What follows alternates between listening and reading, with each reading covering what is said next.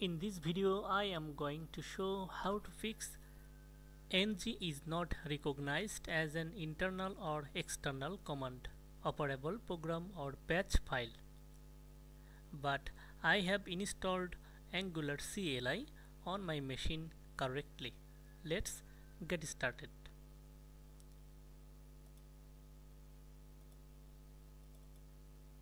Navigate to the users and show hidden items.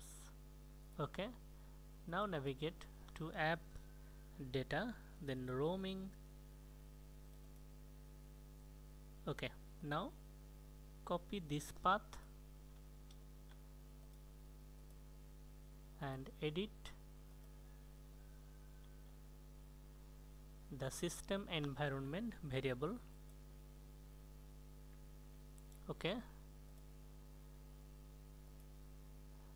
in the user variable select path and then click on edit. Now add a new path. Okay,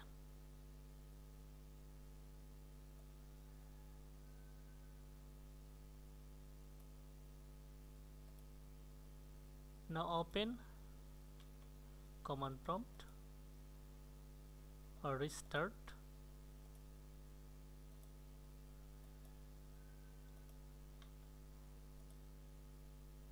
Now type this command ng